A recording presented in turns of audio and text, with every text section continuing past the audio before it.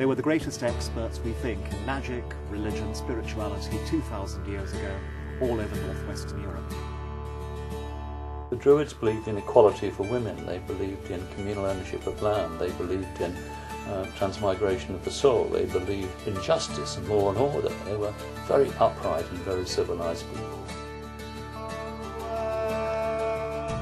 It's a spiritual way that is accessible to everybody and that helps to connect us to what we already know. We swear your use of love to stand, heart to heart, hand to hand. Finding the Druids who apparently had women with wild hair and Druids with their staves and their swords held, swearing quite obscenely apparently.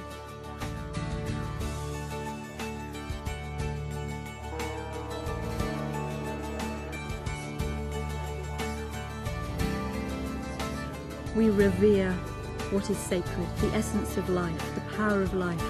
I call upon carr-gomm and invite you to join us within this circle.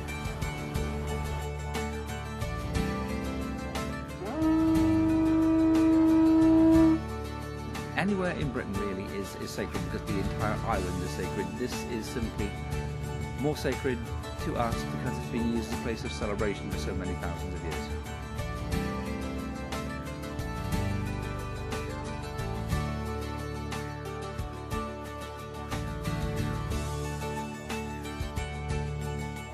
It makes the blood of our ancestors more vibrant within the land because of the struggle and the death and the destruction that occurred there for battling to save something that they held so precious, life itself.